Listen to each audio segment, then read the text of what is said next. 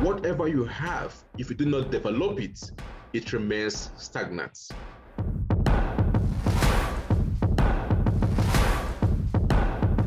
Every now and then, people share different perspectives to that. But the big part, I think, is the personal development. And that is where I think leadership comes in. You develop yourself by being a leader.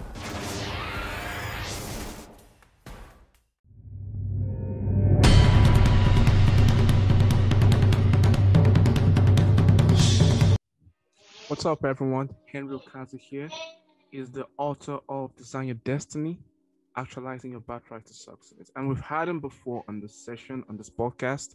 He spoke extensively on purpose, self-discovery, and unleashing your full potential. And that was a very powerful video. If you haven't seen it, make sure you go see this full video and your life will be completely transformed.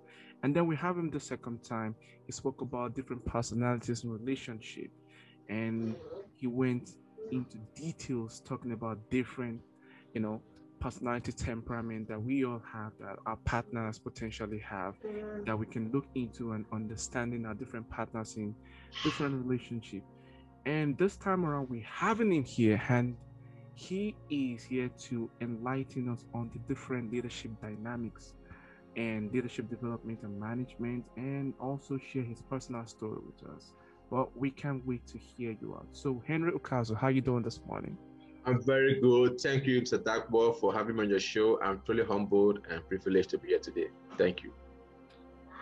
First of all, happy 4th of July to you and your family. Oh, thank you. That was a wonderful one. And I hope you had fun with your friends and family. Yeah, I had fun. It was awesome. Did you guys enjoy the fireworks and things? Wow, last night, me and my family were just here. We're enjoying all the fireworks from New York, from New Jersey, and every part of the country. It was really a good experience. Fantastic. So, when it comes to leadership, one of the things that I've seen over time is, we've seen different types of leaders from different perspectives, from social perspective, from religious perspective, from, numerous perspectives. And one of the fundamental questions that comes to mind is, are leaders born or made?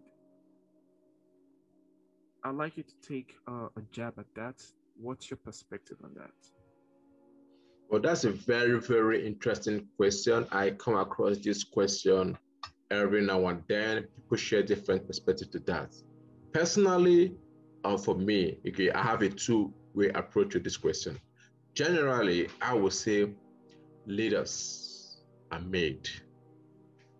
I don't believe leaders are born.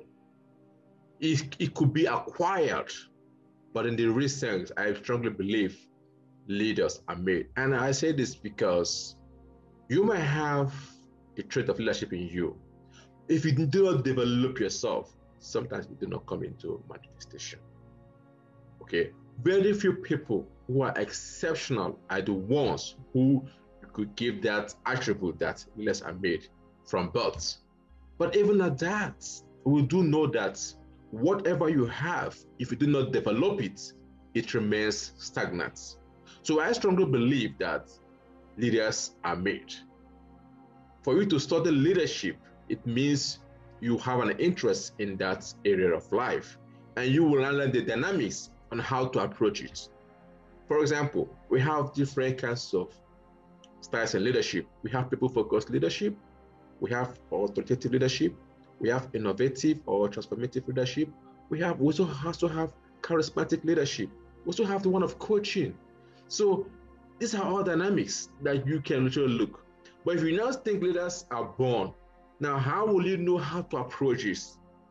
Another way, again, I'm going to look at it from is aspect of the 5 types of knowledge that we have. We have the revealed knowledge, the one people who wrote the Bible received knowledge from God or the Creator revealed. We have empirical knowledge, the one you use in solving practical mathematics problem. We have the rational knowledge, the one that deals with logical reasoning. Right? Now we have the authoritative knowledge, the one you believe people who, based on their experience or expertise, and they also have the intuitive knowledge which comes up within you internally. Now, if you look at it from that angle, leaders, are they born or they're made? The only angle you will give leaders who are born is intuition. But then you will also rule out the fact that authoritative plays a role, revealed plays a role, empirical plays a role, and above all, rational knowledge plays a role. But your ability to study helps you to galvanize all these things together. So I strongly believe personally that leaders are made. Why giving just 1% to leaders who are born? Interesting. That's an interesting take on that. Now, if we say leaders are made, what makes a leader? Like I rightly set up again, we have two types of education.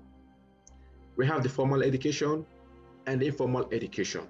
The formal education is what you learn in the four walls of the classroom, where you have your teachers. It's a well-structured environment.